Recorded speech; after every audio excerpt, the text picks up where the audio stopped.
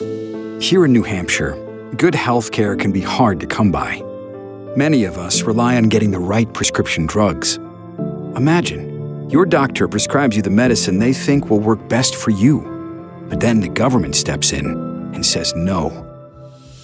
DC liberals are pushing a plan to allow the government to limit which drugs patients have access to, giving the government a bigger say in your health care than your own personal doctor.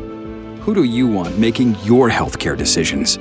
You and your doctor, or government bureaucrats? Senator Maggie Hassan just voted for a budget that could put bureaucrats in charge of your medications. Call Senator Maggie Hassan at 202-224-3324 and tell her to oppose any changes to Medicare or other programs that would limit access to prescription drugs. Paid for by One Nation. www.onenationamerica.org.